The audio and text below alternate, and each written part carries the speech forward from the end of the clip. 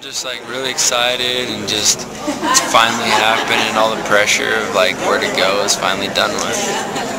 So I mean, I don't know really how to describe it. Like it's just been a dream of always playing college football and it's finally here.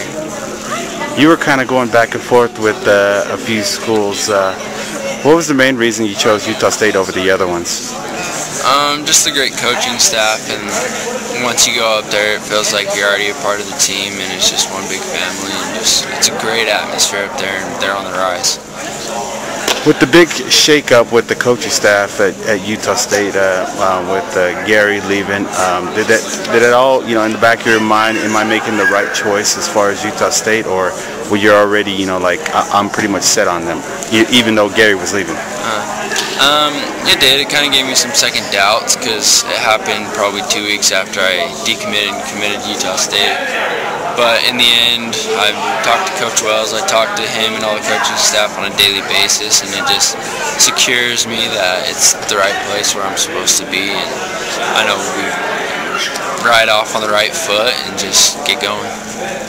What does this mean to you as far as, is it something that most kids don't get to, do something like this, sign with the D1 college? What does this mean to you overall? Overall, it means the world to me. I mean, I've worked my butt off since I was 8 years old, and I told my mom when I was 6 years old I'm playing D1 ball and I don't care where I'm playing. So it's just emotionless. I mean, I can't really put it into words. Like, kids gotta experience it for themselves to know what I'm feeling, and just it's one of the greatest things that's ever happened. You just talked about your mom. What did she say to you when you signed those papers and you knew she knew that you were going to Utah State? Was there, what was, like I said, what did she say to you?